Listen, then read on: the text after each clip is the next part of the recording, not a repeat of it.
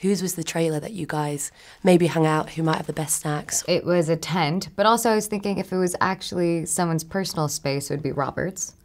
Downey has a space. town of trailers. So there's that, but it's and a tent it's on set. It's so much fun in there. Robert's spot is like different. It's like a little square. And it's got camouflage netting over the top, and then there's tables and chairs outside, and it's great food. Great food. Age of Ultron feels so long ago, and obviously this is the next Avengers movie. How is that different, shooting that compared to this one? Just because of the sheer amount of people involved, I suppose. This is my favorite character arc. Ultron was really fun because I got to be with Aaron, and that was also a large story and twist. And but now I feel more confident and comfortable on set. That was not very comfortable.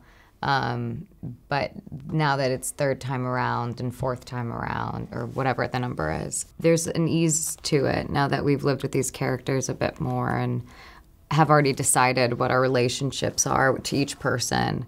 It's already established, and it's in development, and it just gets better as we keep going. And also, this film just didn't feel like any other film I had made. Usually film sets feel very similar, and this didn't. You were aware of how enormous it was the whole time.